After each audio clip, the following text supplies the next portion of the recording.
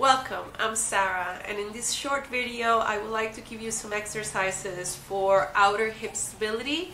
A lot of the times these exercises will help with SI joint issues. That's the joint that is your sacrum, the big flat bone at the end of your spine that you can touch back here, and how it connects to your hip bones. A lot of the times for women especially during pregnancy or after pregnancy, this joint will feel a little bit unstable because of the hormones that our bodies release to help us open our pelvis for childbirth. And so what you have to do is try and create some strength and some stability in the outer hips. So today we're going to do both. We're going to do some exercises for strengthening and some exercises for stretching. The way that I'm going to do the video is more like a sampler as of what the options are for you to practice, and then depending on what works better for you, then you can choose those exercises and on your own do as many counts and repetitions of each exercise as you find helpful. So we'll start first on our side. So if you have bony hips like I tend to do, sometimes it's nice to have a little blanket that you can put under your pelvis as you lay over to the side. And you want the hips to be perpendicular to the floor. So you don't want to be laying back and you don't want to be laying forward. You want to be hip bone over hip bone. The bottom leg is bent, the top leg is straight. This hand can be on your hip or it could be on the floor.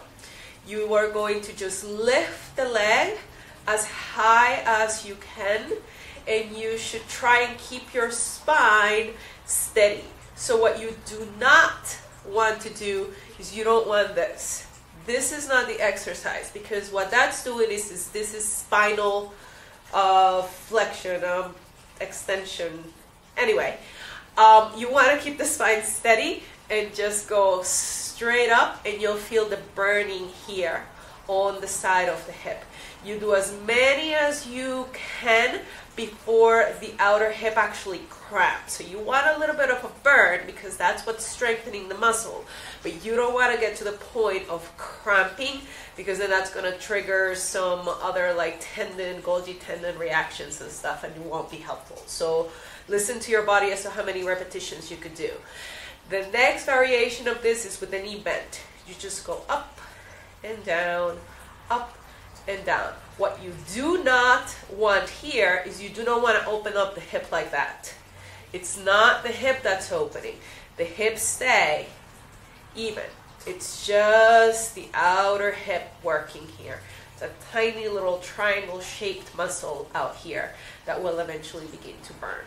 So you can do this as many times as you like on either side. The other option is basically the same movement but in a different direction related to gravity. So you come onto all fours, and once again you lift the leg up. And once again, it's not the hips that move. That's easy. That's your spine twisting. You keep your spine steady, and it's just the leg. Just the leg goes up and down. Whenever you do this one, you want to balance the movement by doing a few of these, which is going to strengthen your buttock as well. Inhale, stretch the spine, point the toes, lengthen, look up. Exhale, round. Inhale, exhale.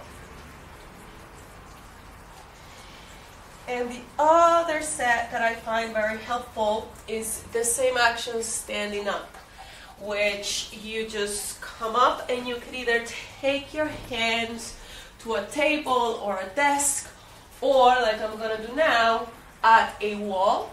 And you're going to go out first. We'll go back, just once again, strengthening the glute. You do as many of these as is comfortable, and then you go out to the side as well. trying to not send the leg back. So that's not the movement. It's just straight out to the side. And once again, you do as many of those, somewhere between like 7 to 20 repetitions on each side, depending on when the muscles begin to burn a little bit before they cramp. Then you have to stretch all of that. And when you stretch, you want to stretch the front and the back. So, find a blanket and sit on the blanket.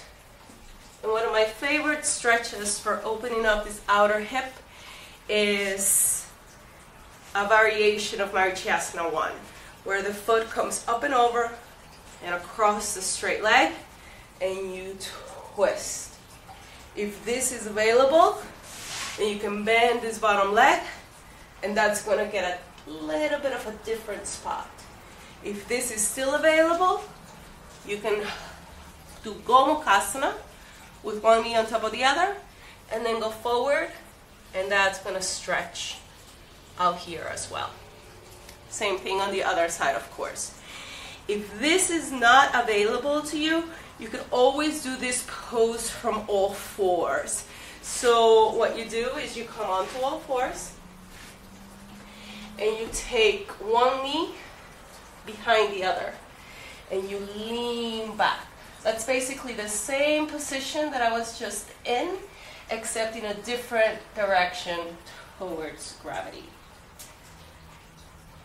And then, of course, you want to stretch the inside, the front of the pelvis, the inner legs. And there's two poses that I really like for that. First is Baddha Konasana, so also the feet together, knees apart. That's going to give you a nice stretch. You might also feel that on the outer hips as well. If that's not available, or if it's uncomfortable, you can first try moving the feet away, or just straightening the legs and trying to get a stretch here. This is not really going to stretch your pelvis as much as your inner legs and hamstrings, but it will be helpful as well. And last but not least is some leg exercises. So you come to lay on your back. You hook the strap over one foot. And at first you're going to stretch the hamstring a little bit, the leg, the calf muscle. Then you're going to go out to the side and stretch the inner leg a little bit and the groin. That'll feel really good. But the one that's really going to stretch the outer hip is to go over and across. So same leg, but different hand. And then go over and across, and you're going to feel this all the way through your lower back and outer hip. If this is a little too intense, you could always bend the knee. You could even just forget the strap, bend the knee, and just switch. I'll do this on the other side so that you can see clearly. You take the strap. First you hold here. Then you go out to the side, and then you go over and across. You switch hands and go over and across. And you're going to feel it all the way through here. If this is too much, bend the knee and just use your hand to push the knee down so that you get a nice stretch through your lower back. One thing that's actually very useful and very helpful when you have low back pain and SI joint instability is to, for your Shavasana, take a chair or a stool. You could do this over a coffee table. And you just lay down, send your calf muscles up over your bench, and lay down, and Shavasana. So I know I went through this rather quickly, but this is not meant to be an exercise video. It's more of an informational video to just get you thinking in a certain way as of what exercises might be helpful to create outer hip stability so that you can ease some of that SI joint pain. Thank you so much for watching. My name is Sarah. Please visit my website, Sarah Yoga and Wellness. Namaste.